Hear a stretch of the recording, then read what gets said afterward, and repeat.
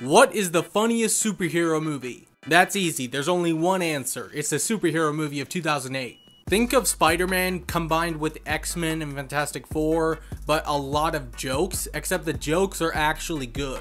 And what's funny is that the main villain, Hourglass, is an actual well-written villain. He's dying and needs to suck the life out of people to survive. Pretty good motive. Just watch this clip here.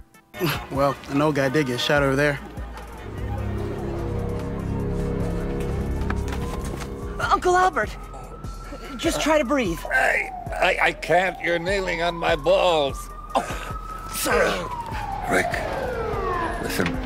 With great power comes... Great responsibility? I was going to stick with bitches, but if you want to be a virgin for the rest of your life... Uncle Albert! My balls!